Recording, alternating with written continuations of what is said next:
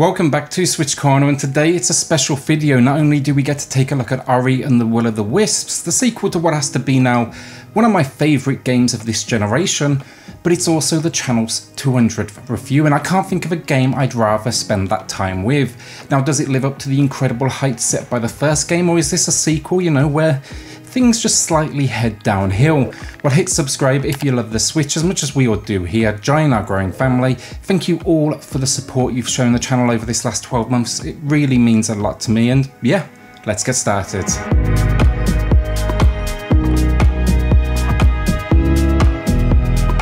So Ori and the Will of the Wisps story, I don't want to give too much away, so let's focus just on the opening, you know, the setup. Here, Ori has basically become a parent figure of sorts to an owl by the name of Ku. Now in these moments, you'll get to watch, you know, Ku's like childhood and growth alongside you. You'll face basically the highs and lows, and in typical fashion, well, for an Ori game, they're in stunning cutscenes that without words present the emotional highs and lows. Now one particular challenge that comes up, the inability but desire to fly.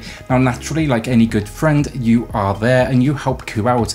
Life is good though, but naturally, being an Ori game, things go horribly wrong when Ku is taken from you and you must now set out to save your friend.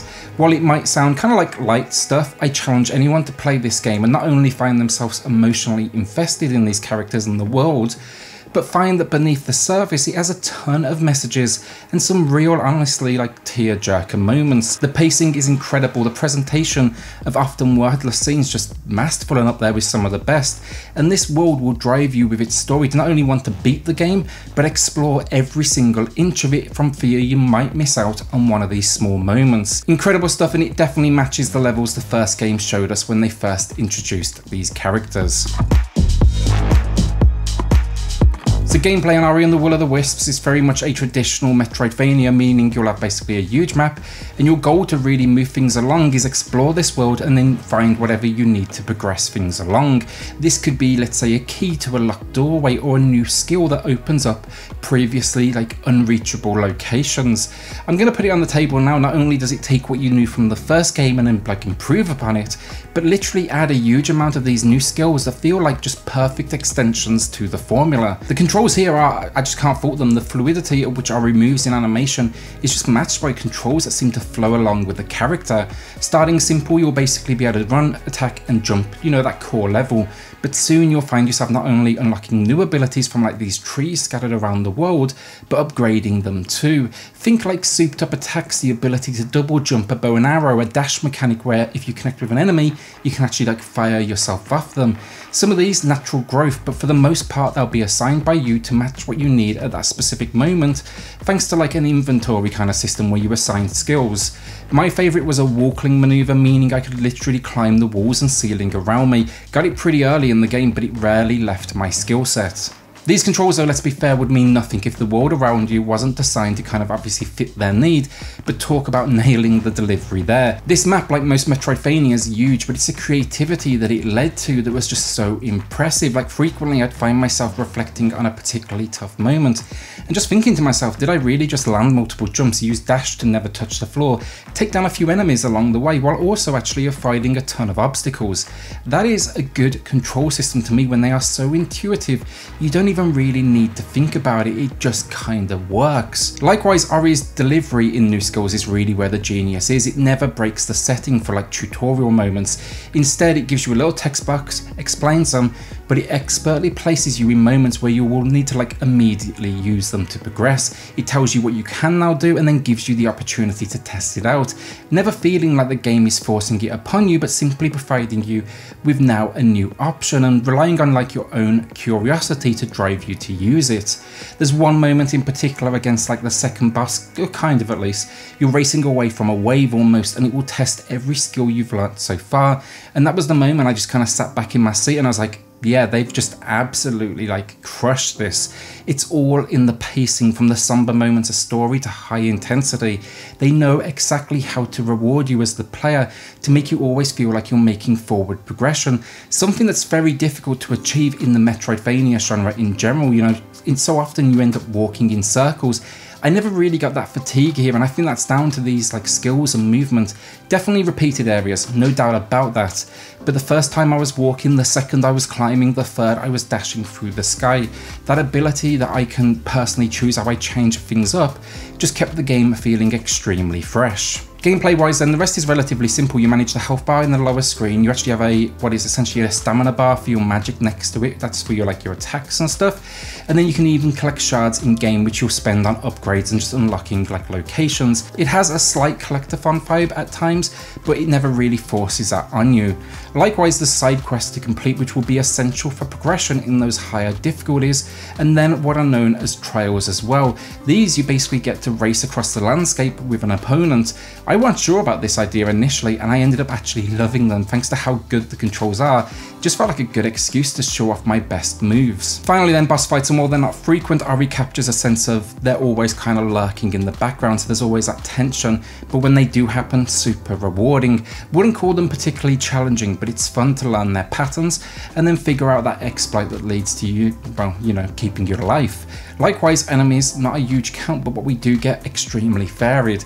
The combat is as good as the movement though, and with the slash ability, I think the easy comparison to make here, just think like Hollow Knight and you'll get a general idea of what you're getting here. It's not the most challenging of games, and I think most will be able to get through it, especially thanks to multiple difficulty options, but I do urge everyone here to give it a go if the idea of like dying constantly, you know, puts you off. Spawn points here are frequent, and you'll rarely be more than a few feet from where you died unless it's a boss moment that understandably, you know, throws you back to the beginning of the encounter. It's a first for the channel, but I'm actually struggling to think of really any complaints. RE somehow even delivers on the dreaded swimming moments that I typically despise in video games.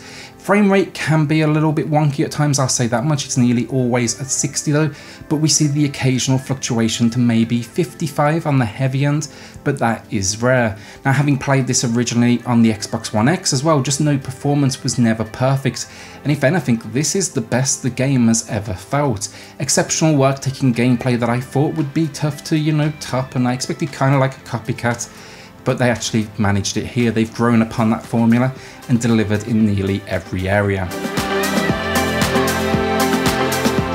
So graphically speaking, and this might be rare, you see me so positive, but it's stunning. There is no question that the art style not only brings a ton of variety to the table, but the port to the Switch is incredible.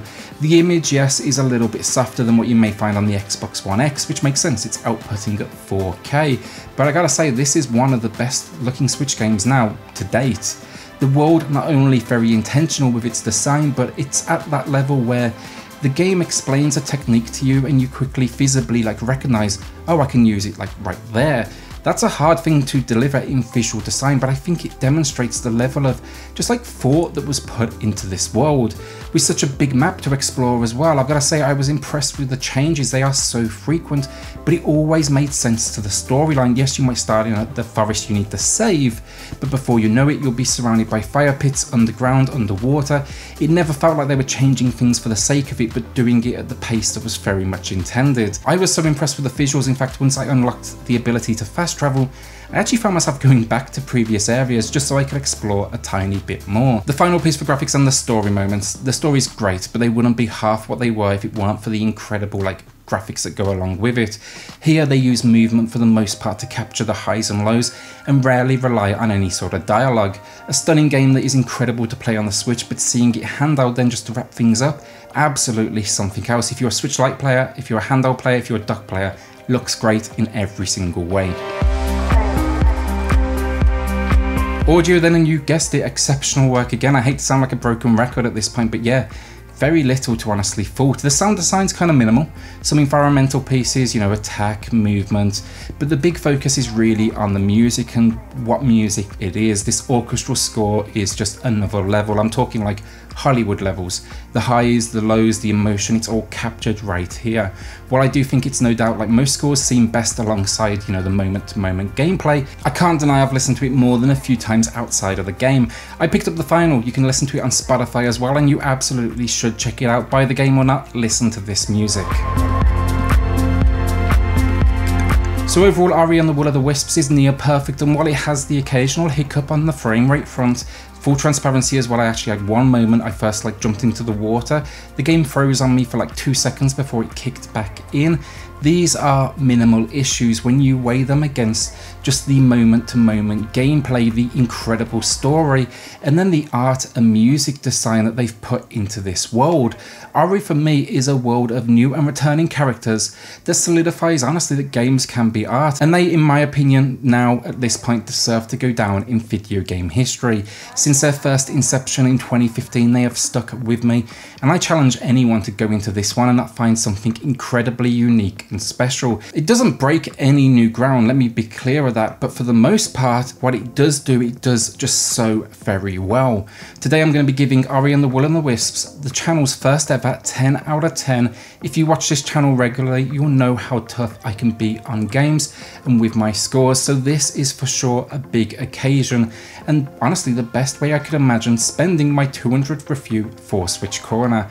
I don't think any game can be perfect. I know there will be things you could potentially point out as issues, but you know what, this is about as close to perfection as they come, and that is good enough for me. With that, thanks for watching. Will you be adding this one to your collection? A big shout out then to the patrons of the channel who are just going above and beyond to support SwitchCorner. Helps more than you know, so thank you all so much. Then hit subscribe if you love the Switch as much as we all do here. Join our growing family, and I'll see you all on the next video. Thanks everyone.